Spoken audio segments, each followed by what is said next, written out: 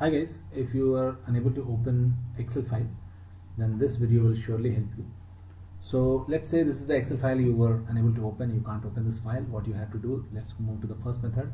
Just right click on it, now click on properties, and now here in the security section, just unblock.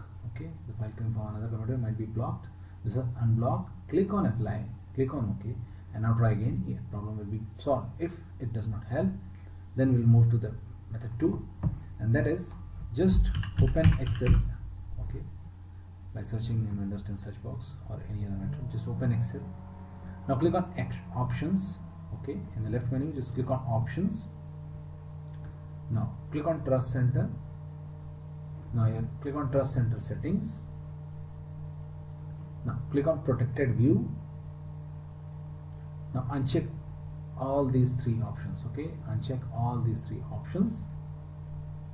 Okay, now click on OK.